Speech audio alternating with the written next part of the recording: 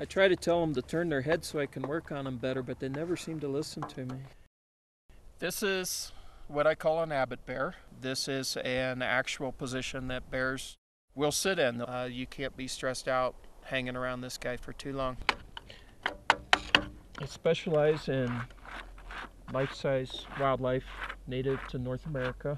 Most of these bears look lifelike enough that real bears actually like them. Real bears actually will walk up to them very slowly and sniff and sniff. Their sight isn't all that great, but they come up to them and sniff them, and they'll smack them or touch them until they figure out that, hey, this guy isn't moving. This stone comes from near Yosemite National Park in California, and it's a volcanic glass that erupted underwater on the south end of Mono Lake. It's a very rare stone, very unique stone. It is pure volcanic glass, has some, the pink stuff in it is rhyolite, which is a type of granite. It's from this rock being superheated. I handpick every one of these stones. I look at the color of them, the texture, the rough shape of the stone. Every stone is shaped differently, so it already has its own personality to start with.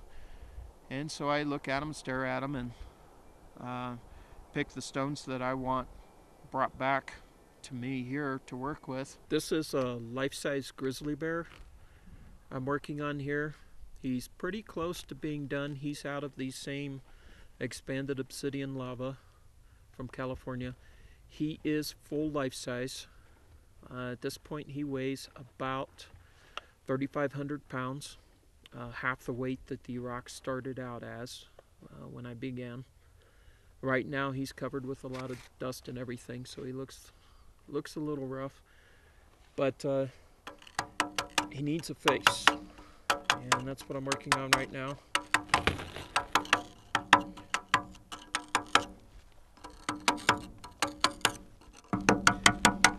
This stone, although it's very porous, it will soak up water just like a sponge, and they'll change colors when they get wet. In the wintertime, when it freezes, it won't crack. There are so many pores in the stone that there's no pressure buildup.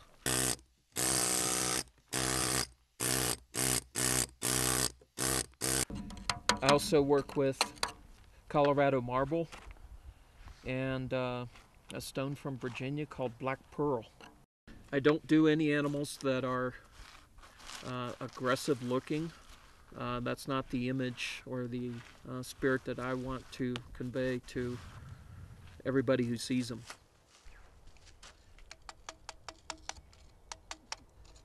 When I'm carving them, obviously I don't go for the mean look.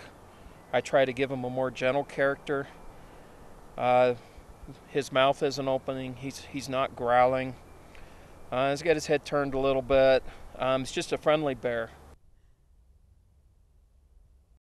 In order to deliver a piece like this, I have my own crane.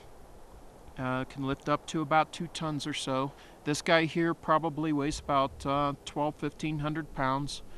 I slide nylon straps, 2 nylon straps underneath him, pick him up with the crane, set him on the trailer, reverse the process when I get to the home, back right up to where he needs to go and lower him down. And this particular bear is a grizzly, so he's got more of the dipped nose and the more dished out face, but not a mean looking grizzly.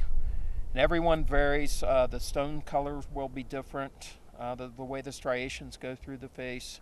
Also the size I make the nose will dictate whether it's a male or a female, and all in all how aggressive he looks.